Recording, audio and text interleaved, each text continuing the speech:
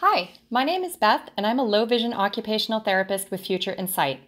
Today, I'm going to show you a little bit about how to best view or read PDF files on your Android mobile device.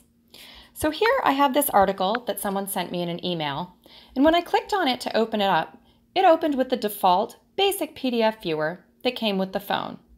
But for people with low vision, there are a few limitations. First of all, you'll see that it opens with black text on a white background. And if this doesn't happen to be your preferred viewing mode, there's no option to change it, not without going into your accessibility options and changing over to the inverted color scheme. But more importantly, if I want to enlarge the text for easier reading, I have to zoom with my fingers, then leaving me to scroll horizontally across the page, which is perfect if I want to lose my place and have to start all over again. It can be very frustrating. But there is a solution, several in fact. There are other free apps that do a much better job of creating a more low vision friendly user experience. So the two apps that I'm going to discuss today are Adobe Acrobat Reader and Foxit PDF. I'll give you a quick intro on each one and tell you about the pros and cons. So first, I'll show you Adobe Acrobat Reader for Samsung. It still opens up in the traditional black text on white mode, but there is a taskbar that allows you to make some pretty important changes. To toggle the taskbar on and off, simply tap the page. So at the center of the taskbar, there's a page icon. Tapping the page icon opens up some different options. Most importantly, at the bottom, you have the ability to select night mode, which gives you white text on a black background. Another option on the taskbar is the water droplet icon to the far left, which represents Adobe's liquify mode. It fundamentally alters the appearance of the document, allowing text to wrap, which means no more horizontal scrolling, and that means reading is a lot easier.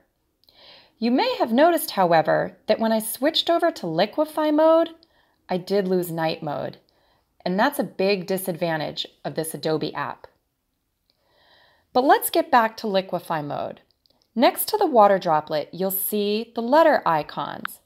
Clicking on that gives you several options that can make reading a bit easier.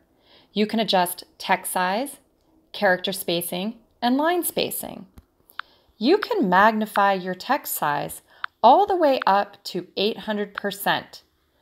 But I'd caution you that if your magnification gets too large, you'll really reduce the number of words or even the number of letters that you can fit across your screen at one time. For demonstration purposes, I'll set the magnification at 200% or 2x. Next, let's adjust our character spacing. It can be adjusted all the way to 125% of the default. And finally, we'll scroll between the different line spacing options. There's close, medium, large, and extra large. We'll set it to medium. Here's what this all looks like reading the article. Although this is a nice interface, I should point out that one major disadvantage of Adobe Acrobat Reader for Samsung Mobile is that there's no interface that allows you to have the article read aloud to you. Not unless, of course, you use some of your phone's accessibility functions like Voice Assistant or TalkBack. So, in summary, I find this mobile interface to be mediocre for low vision users. Its biggest advantage is it does allow you to adjust the line and character spacing, and you can zoom all the way up to 800%. But the disadvantages are that night mode is kind of quirky, and there's no read aloud function within the app. Now let's take a look at Foxit PDF for Android, and I think you're going to like it. First of all, there's a lot more functionality built into this mobile app than there is with Adobe Acrobat. But I'm just going to stick with the basics that are important for a low vision user. So while Adobe had their taskbar on the top, Foxit actually has two taskbars, but the one that we're going to be most focused on is the taskbar at the bottom, specifically the second icon to the left, which is Foxit's page view icon. It's literally a sheet of paper and a pair of glasses. Get it? Sheet view, if that helps you remember what it is. So when we select page view, you'll see that if we scroll down, we can select night mode. Great, just like we could in Adobe. But what about that cool liquefy mode that we saw in Adobe? Well, Foxit calls it reflow mode. And again, you want to select your page view, the second icon to the left on the bottom, and select reflow.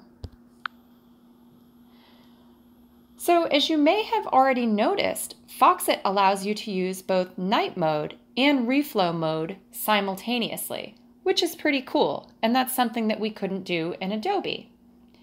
That said, your options in reflow mode are a bit more limited. With Adobe, we could magnify to 800% and adjust both character spacing and line spacing. Here, we don't have the option to adjust either character or line spacing, but we can increase the font size, and the text does wrap, so there's no need to scroll horizontally. Now, it doesn't list the magnification on the screen, but when I zoomed all the way in and I compared it to Adobe, the max magnification on Foxit appears to be approximately 240% or 2.4x. But I'm saving what may be the best for last. Foxit PDF allows you to use a speak mode that's integrated into the app. And I think it makes things just a little bit nicer for users who don't want to use their phone's voice assistant, but who also don't want to read long passages in a PDF. To get to speak mode, we'll exit out of reflow and again select our page view. From there, we scroll down and select the headset icon, which is speak. FALs are a leading cause of accidental death worldwide. World Health Organization, WHO. 2013. Approximately 35% of individuals. And as you might expect, you can also adjust the speed of the voice. That's going to be to the right. And you can adjust all the way up to 2 times as fast and slow down all the way to half as fast. Let's try it at 1.5x. And hit the play. Approximately 35% of individuals over the age of 65 fall annually. Talbot. Musial. You get the idea. So there you have it, a side-by-side comparison of 2 free PDF Reader apps that you can download from the Google Play Store that hopefully will make your life and work a bit easier.